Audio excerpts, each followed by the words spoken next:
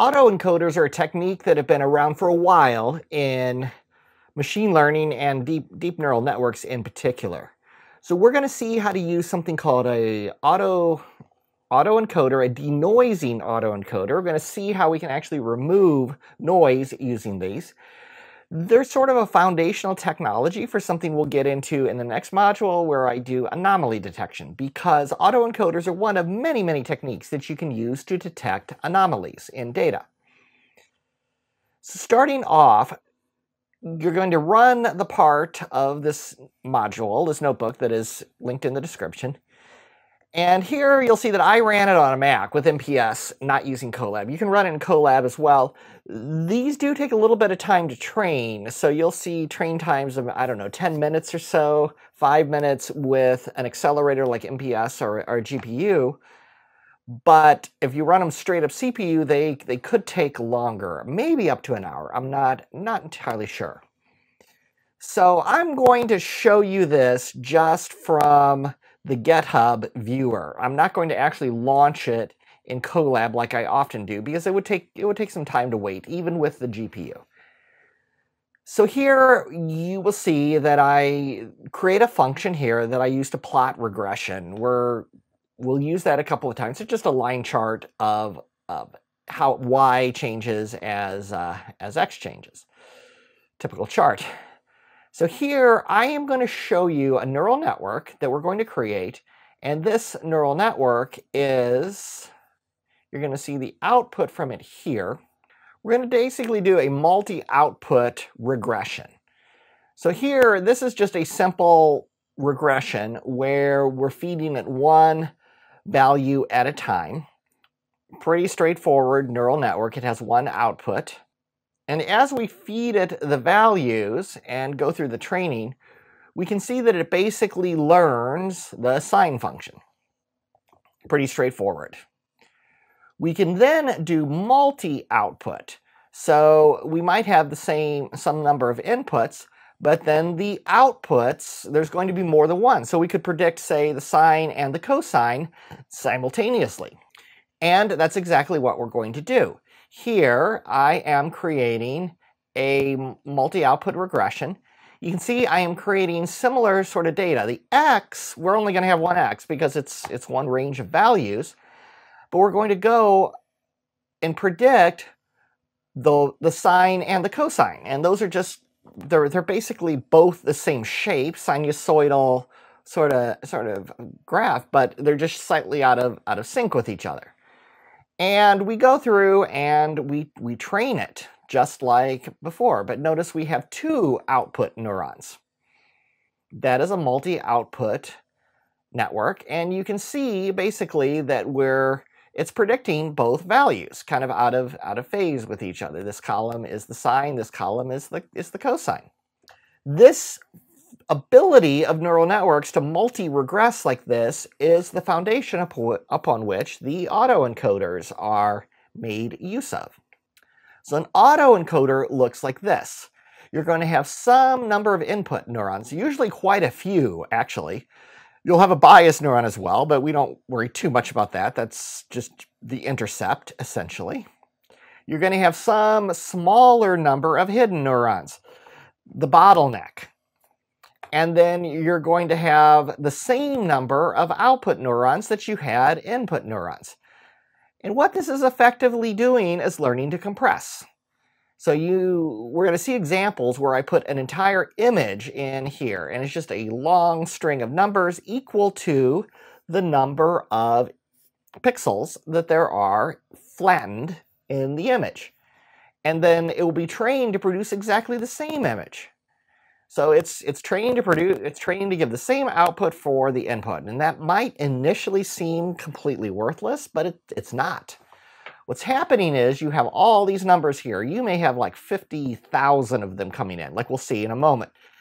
But then you're just going to have maybe 500 hidden neurons or even 10 hidden neurons, depending on how much we want to constrain it. And you end up with an encoder and a decoder. This encoder learns to compress these images down into the values that go out of these hidden neurons, not the weights, but the actual values that the weights calculate. that becomes the compressed form of this input. It's a lossy compression. It's not guaranteed that the output will be exactly the same. And then now the second part is the decoder. You could rip off this entire first part of it, just get the compressed numbers, make those be the outputs from the hidden neurons, run them across those weights that were previously trained, and now it should regenerate the image. And we can see that we can even use this kind of technique to teach it to eliminate noise in the input to a degree. So this is a simple autoencoder. You can see that I am setting up the X. It's going to have a range of 10 values. The model input neuron is going to have that shape, that 10, as the input and the output, and then there's going to be 3 hidden neurons with a rectified linear unit. We are going to then train it based on that X data that I basically put together. It's just a count. I'm just putting count data in there. So it's going to learn to reproduce a count data going straight through. So you can see that here we basically have that's close to 0, 1, 2, close to 3, 4, 5, close to 6, 7, 8, 9. Because that was that range that I put in up here. So we put in kind of counting numbers and taught it to reproduce that on the output side. That's, of course, a very, very simple case. We're just training it on one sequence of numbers. Like when we get into the images, we're going to train it on many different images just to show that we can. So let's do an autoencoder of just a single image. We are going to make use of this. This is Brookings Hall at Washington University. I pass by that every time I come to class. And we load it. We do have to have this here, otherwise it's going to think I'm a bot, even though it's my own site. And we resize the image to 128 by 128, and we downsample it. And also use anti-aliasing. Just a technique to give a better downsample. We're going to divide every one of those pixels by 255. That's important because that gets the pixels into the appropriate range, 0 to 1, that the neural network really thrives on. You can also think about moving it from -1 to 1, that way you're straddling 0, but for this one, we're just using 0 to 1. Now, I tried it both with and without the rectified linear unit. You can try it either way. It doesn't particularly matter in this case. I suppose it's slightly better with the rectified linear unit, but I would have to experiment with that a bit more. So we print out the shape, and we are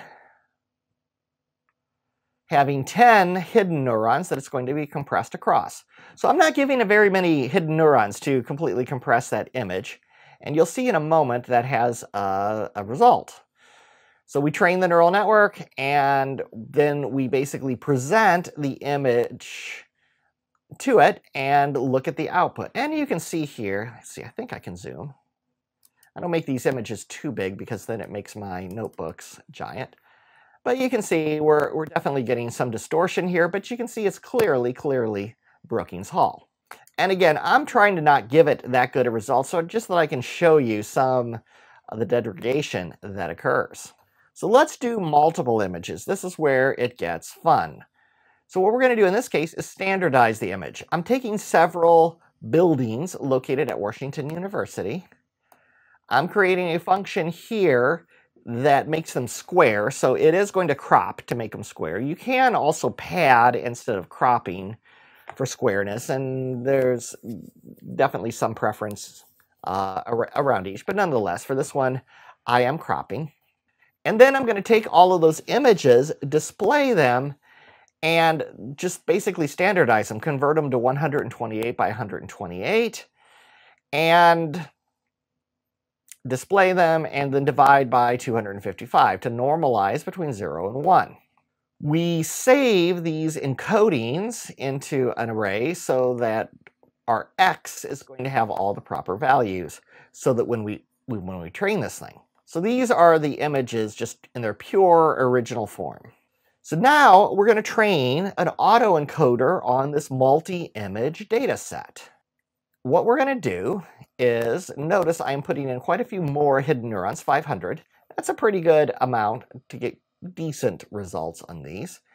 And it's still going to have the same number of input neurons as output neurons. And that's basically just all the pixels, all those rows lined up and concatenated into one big long sequence. So we're going to loop this number of times, and we are going to basically train it. This one's a little trickier to train. I did have to tune this some, so I am using a special learning rate here that I determined largely by trial and error. And then I set it up, and I'm good to go. So I'm going to test it and get the rows and columns out. And you'll see that the images, those are the original images. I have made no changes to them. But we're getting them ready for training. So we have the X. We can also add noise to an image. And I'm going to use this to demonstrate how we can train a neural network then to remove noise. Here you can see I'm using Brookings Hall again, and I'm opening it up, loading it in, shrinking it to that 128 by 128. And then I call this add noise function, which basically loops over 100 and puts in these squares that are kind of proportionately 20% by 20% sized of the image. And you can see a result here. These are all the squares put it in. We have added noise to this image. Now, if you want this to be the denoising autoencoder, what we're going to do is load these same images, make them square, just like before. And we're going to build both an X and a Y, though. The X is going to be the noise image with all those boxes on it. And the Y is going to be the noiseless image. So you're training the neural network to take in a noisy X and produce a noiseless Y. And it works to a degree. You can see here we have 30 images total because we created 10 randomized noise images per original image. And then we are going to build up the neural network. There's 500 hidden neurons here, just to give it a little more of a shot at it. And we basically train the neural network, adjust the weights, and get it ready to process those images. And then you can see I am going to load the images, run the noisy images through the neural network, and see what that looks like. And you can see some of this here. It's not ideal, but you can see that it is definitely, like there you can see the boxes, and then you can see it's really starting to fill in the boxes with appropriate colors. It's filling in up here with a sky color. It's filling in down here with more of that brick tone color. Similarly here and there. So this is a basic just sort of example of how to use these to compress data and also how to denoise images. Thank you for watching this video, and if this was useful, please give it a like, subscribe to the channel so that you don't miss anything more from this course. Thank you for watching.